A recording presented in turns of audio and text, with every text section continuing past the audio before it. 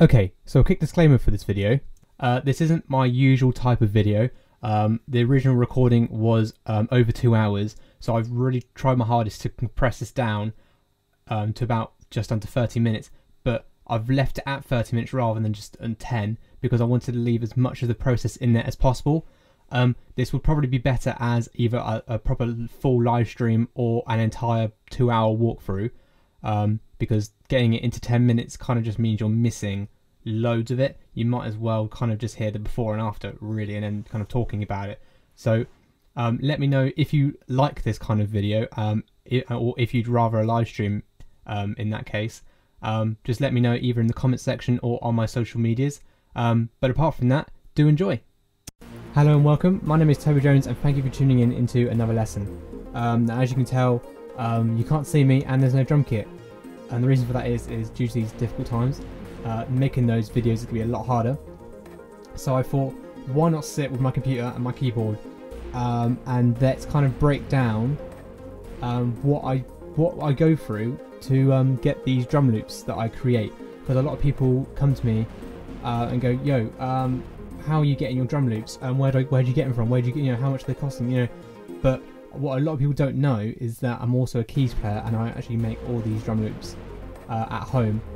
But they're so much simpler than they come across. I'm not really mixing, there's obviously no mastering or anything like that. It's literally me just on Logic using all the factory sounds, all the factory effects and plugins and everything, and I'm literally just making some backing music. There's nothing special about it.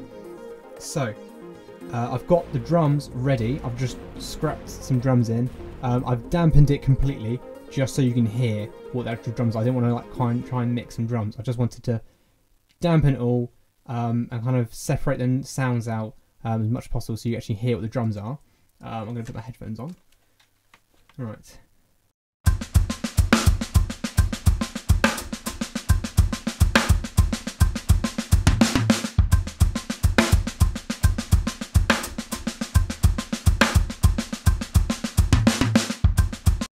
Okay, I didn't realise that was peaking so much. I don't know why I turned that up really loudly. Now, this is what I do. I write out the drums on MIDI, and then I open up my keyboard. Right, let's turn that off.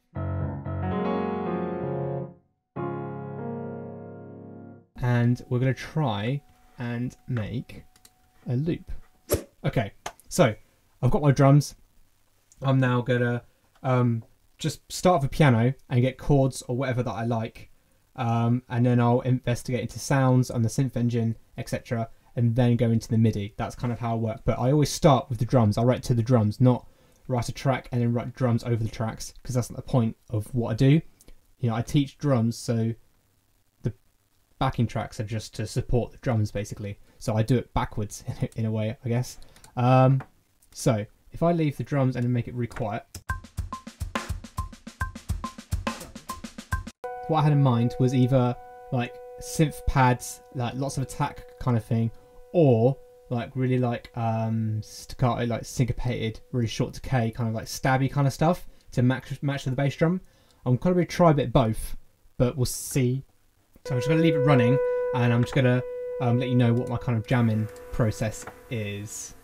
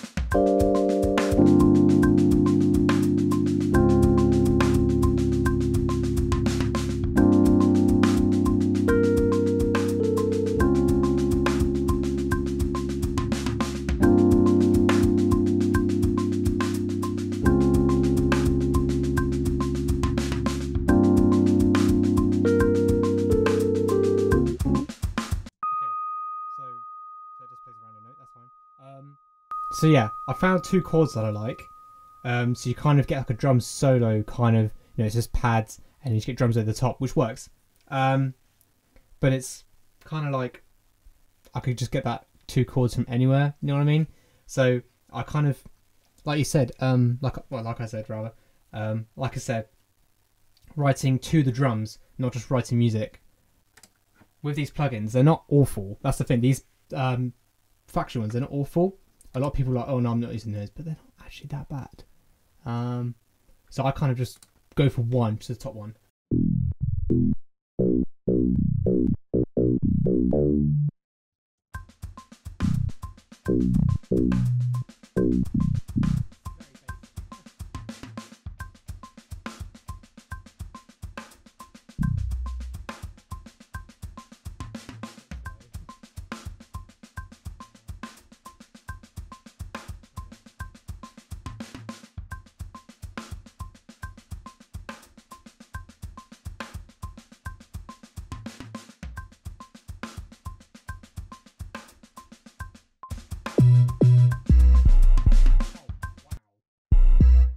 You can't complain with this sound, can you? Right.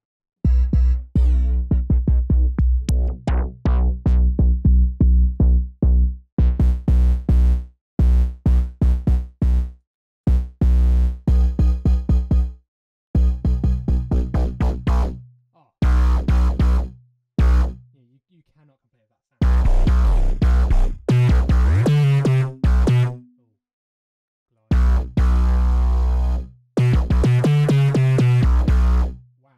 It might be really loud. Let's turn it down.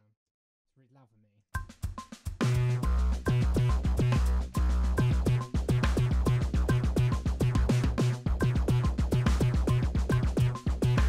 Okay, so all that is me using my right and left hand as I would for the drums. So that's how the kind of syncopation kind of works, really. It's as simple as that, really. You can tell I'm a drummer, not a pianist.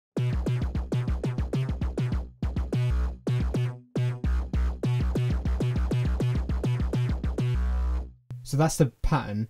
So now I've got to kind of put a melody or riff to that. More of a riff, really. That's an amazing sound, though.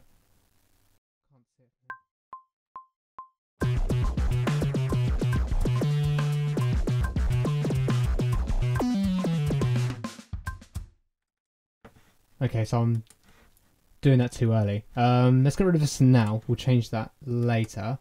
I always quantize, and that's just simply because I'm doing instructional like videos.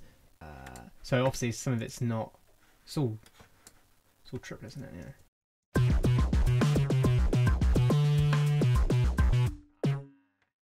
I can't play time. Dun dun dun dun dun dun dun.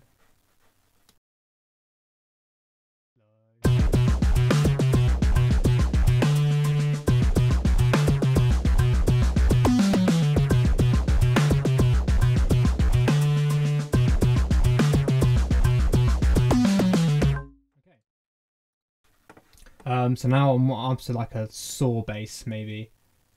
Big saw bass. There's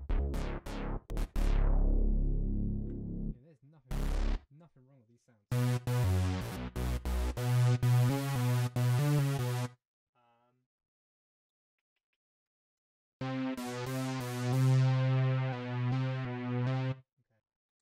Let's see what it sounds like.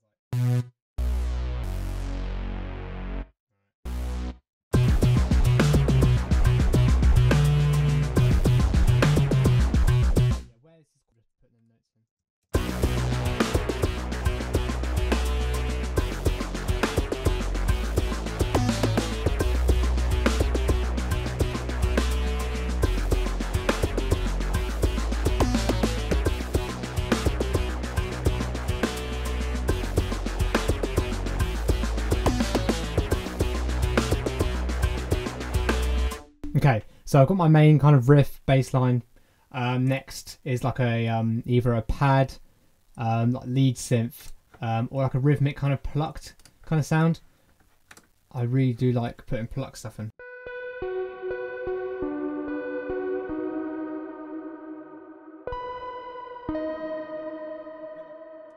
be experimental, put like a accidental in there for no reason.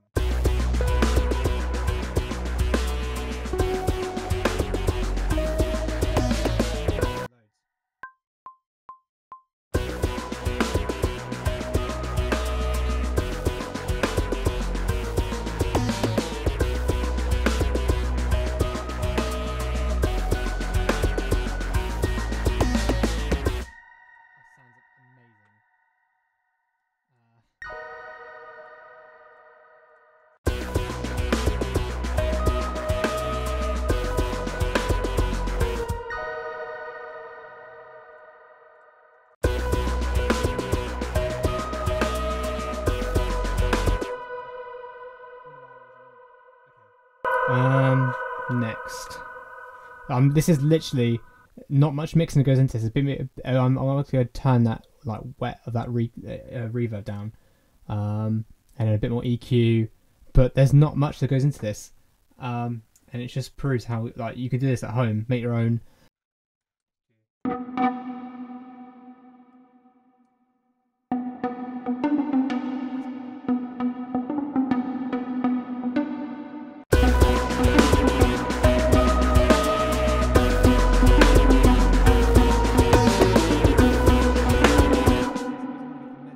Just doing exactly the same, not doing any variation. I think that works.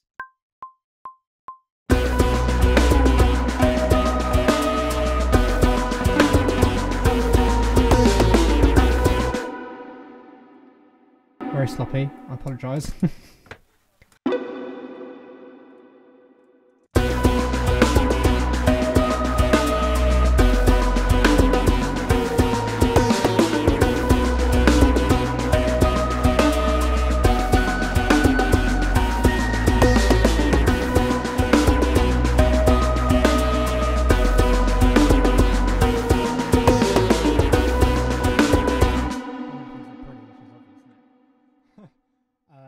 So now, all that's left, I think, oh,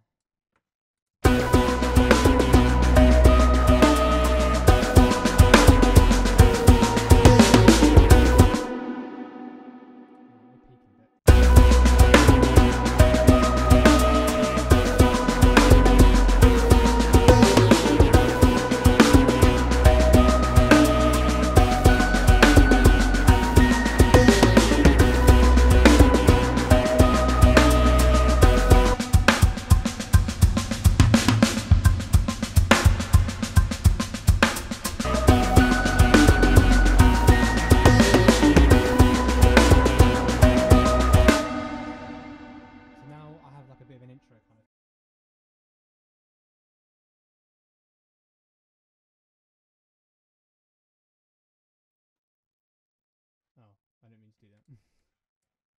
Let's do it here. Basically.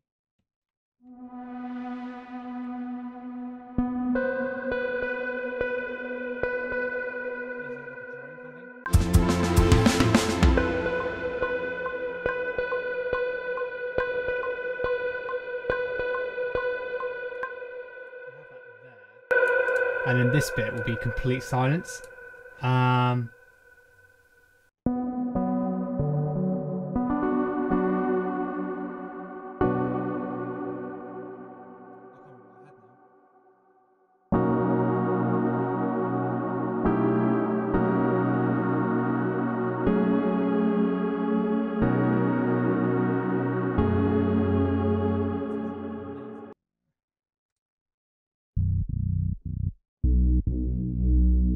No, there's a better one on an ES1, I think it's.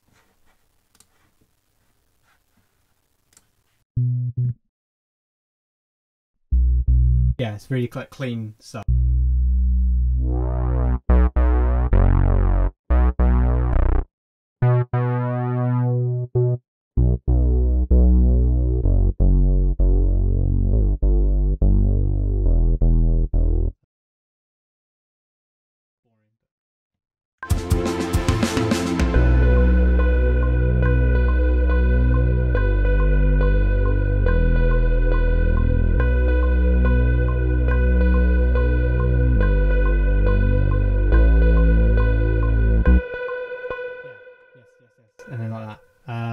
basically what I could do, I drag all these one bar over.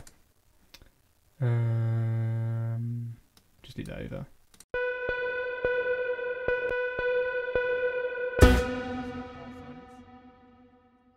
So basically, I was like.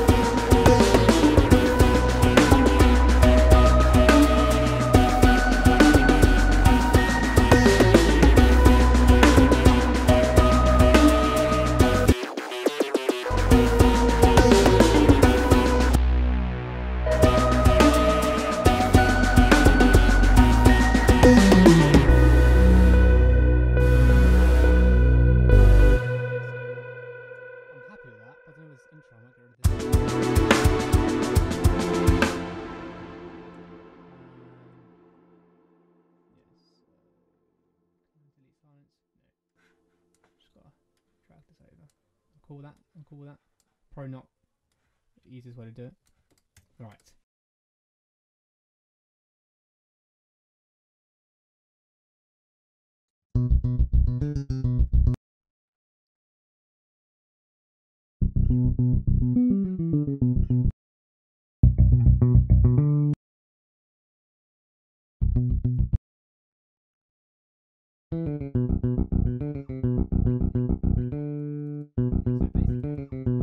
Want that kind of the bass line, not the bass line, but the syncopation to be really sharp, and I think when you listen to this kind of music, this sounds like proper metal kind of stuff.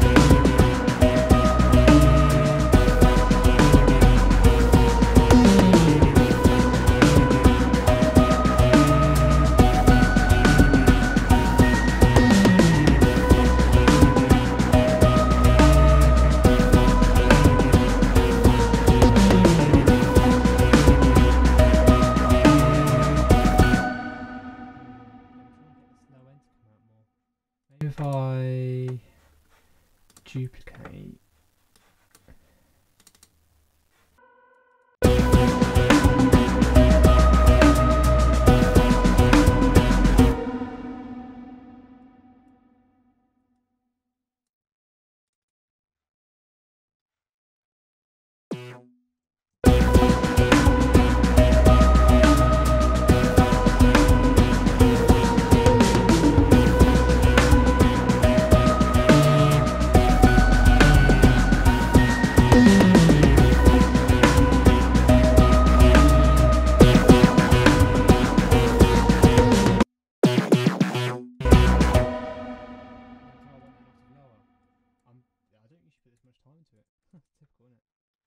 3 octaves in there.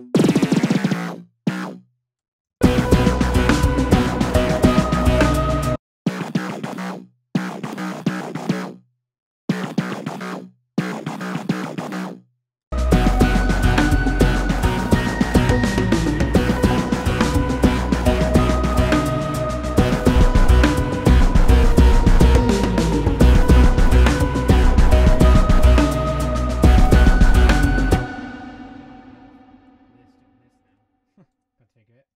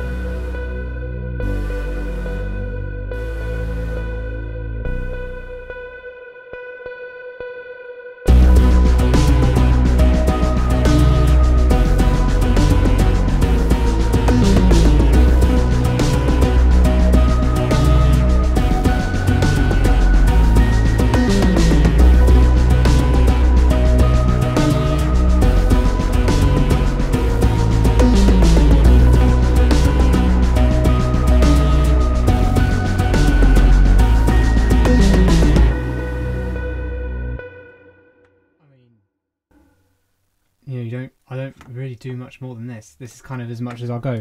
I'll probably, what I usually do, will bounce it to my phone, listen to how it sounds on my phone, and there'll probably be obviously there's no low end or anything at all, and then I'll do more adjusting, and I'll do a final mix of like EQ, trying to save some processing so it's not so like large of a file, and then just bounce it down, and that is literally all I'll be doing. Now it's taking a lot longer than I expected, but I hope you get an idea of how I go about making these loops that, you know, a lot of you have been asking, because obviously you've been asking, so I'm assuming you're liking them. But I really enjoy making them, and I obviously don't want to stop making music. Even if I do teaching, I don't want to stop making. I really enjoy doing it. But yeah, this is all it is. It's not like hours and hours and hours of mixing, and it's just built-in sounds, putting it all together, making something that works with the drumming, and that's all that goes into it. Okay, so that's everything for today. Again, I want to make this into live streams, so if you've got any tips on about like webcams and how we just get sorted without like microphone, like USB mics and that would be really handy. You can contact me on my Facebook or Instagram, and if you can't find those, then do head over to TobyJonesDrums.co.uk, and then you can contact me on anything through there. Okay, that's everything for today, and I'll see you in the next one.